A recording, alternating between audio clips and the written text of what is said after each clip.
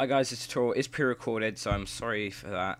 Just a quick apology as well. I may not have sounded too upbeat in this tutorial, mainly because I was a bit ill at the time, so either way, I hope you enjoy the video. I'm going to leave you now, so peace. Hey guys, what's up? This is Chris, and today I'm going to be teaching you how to use metaball or metaball in C4D.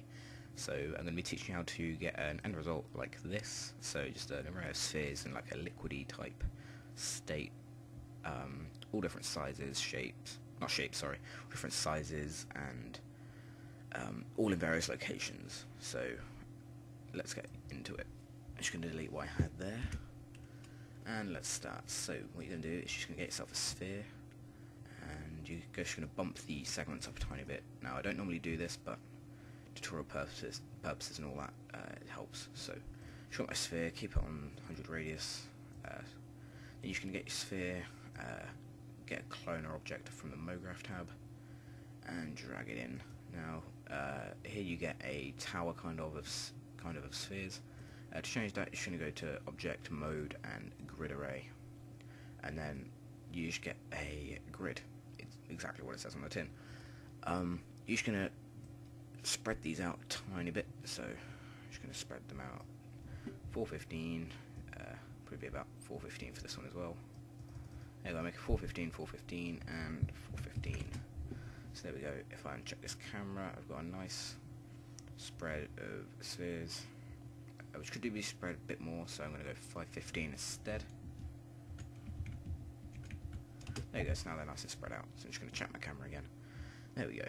And now, with the cloner selected, you're going to go to the tab next to your Extrude Nerves tab, and you're just going to select metaball, and then you're going to drag your cloner into your metaball, and oh yeah, you get like a blob, kind of like a rounded off cube.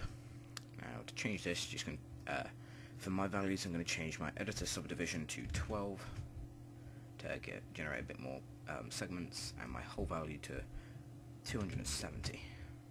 So now if I uncheck this, it's the same array, and there are just some holes in the middle. Now to change this, you're going to have your cloner selected, go to MoGraph, Effectors, and Random, and there we go. So as you all know, the random effector just randomizes movement, and from now on that's what we're going to be using. So parameters, you're just going to play with these.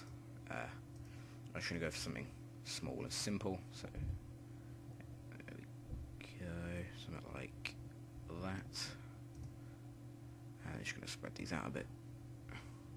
There we go, spread them out to about there, and then with to get the various sizes, we check scale and check uniform scale, and then find whatever you think is pleasing. So I'm going to go for a minus 0.4, and there we go. So that has been, well, this is what you will hopefully be getting. And I'm just going to generate a quick texture to show you guys something. I'm just going to add some reflection for now. Lower this a tiny bit, maybe about 80. There we go. And lower that to about 80 as well. Actually, I'll keep that out there. And add a tiny bit of blurriness, about 5% blurriness. There we go. So I'm just going to drag this onto my metaball and render that out quickly. As well with this, if you would like to see further tutorials, just these quick tip type tutorials, then feel free to leave a comment below, or if you're watching this on the Connect Art channel, if this does get uploaded by Mr. Izzy, then feel free to either comment on the video itself, or you can personal message me via YouTube and I'll be sure to answer your questions. So whilst this renders, I'm just going to fill in the spaces, and I'm going to tell you about some future projects. So I'm going to be bringing out an animation called 310. Main reason for the title is it's 310 frames long, which is kind of original, kind of not. It's just really lazy of me to be naming it after the amount of frames. As well, I'm going to be using a lot more varied techniques now in my work.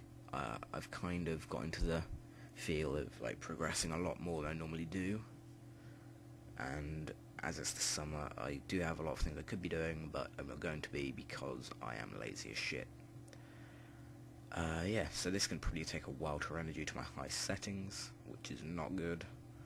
But yeah, you get the idea. As you can see there, the reflections and stuff like that, and how nicely smooth they are due to the amount of editor subdivisions you have used. So yeah, this has been a tutorial on how to use the metaball within Cinema 4D.